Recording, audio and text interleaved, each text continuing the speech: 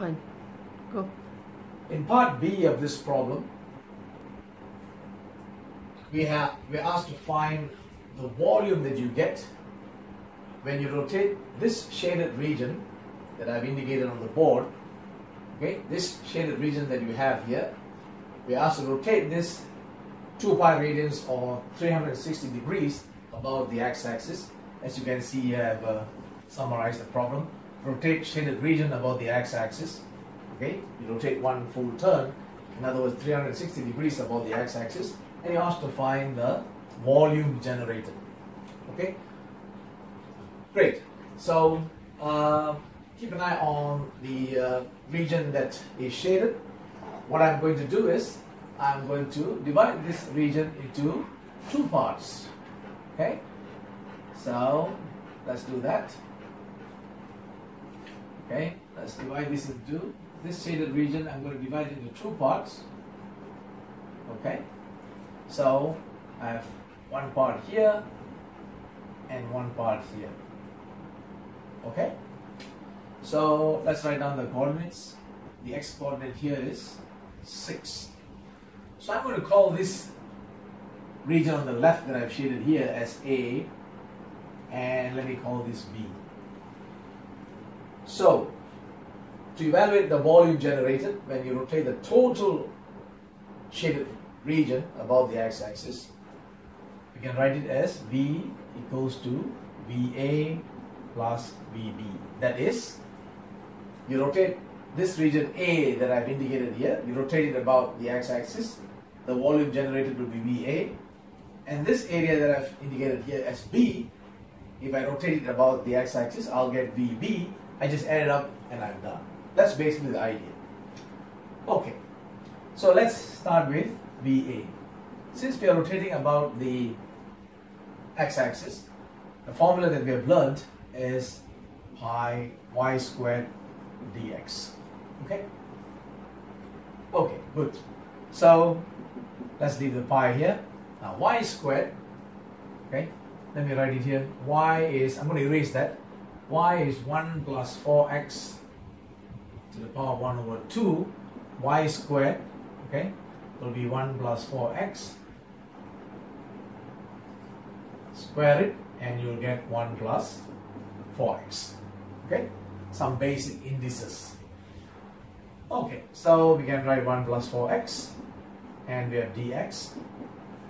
And our limits go from x equals to 0 to x equals to 6.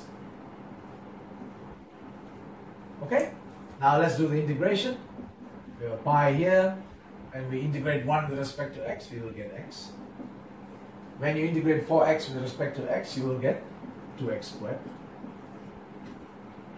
Upper limit of 6 and a lower limit of 0. Okay, then we have plugging in the 6. I have 6 plus this is 6 squared here. 6 squared is 36. Well, let's do that. Yeah? 6 plus 2 times 36. When you plug in the 0 is 0, so we don't have to worry about that. And you'll get, let me write it down here, 72 plus 6 will be 78 pi. Okay, so VA is 78 pi. So let me keep that here. Okay, good. Now let's take care of this area that I've indicated as B. So I'm going to erase this. Okay. Now,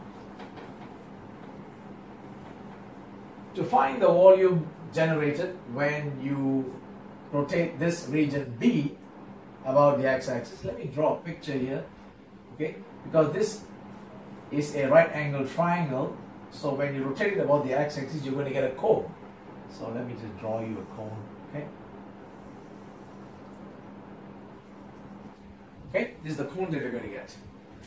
So the volume, so let me write VB will be volume of cone. Okay, we're going to get a cone. What is the volume of the cone? It will be 1/3 pi r squared h. Okay. Now for the radius. This will be a radius. Okay, let me just erase this a little bit and to show you. Okay, I'll leave the A here. Okay, so this is my radius, and that will be 5. Okay, from the y coordinate here. My height, okay, 8 minus 6, let me write it, 8 minus 6 will be 2. So I have a cone here that is generated, radius, base radius of 5 and a height of 2. I can plug that in, 1/3. Okay, excuse me, that's 2. So 5 squared is 25, 25 times 2, 50, and I'll get 50 over 3 pi. Okay, so let me write it here. VB will be 50 over 3 pi. Good. So now to get the total volume generated, okay, we're almost done. So that will be VA 78 pi plus 50 over 3 pi. You can use your calculator. Let's see, 78 times 3, 24 to 234 plus 50, 234 plus 50 will be 284 over 3 pi unit cube. And we are done.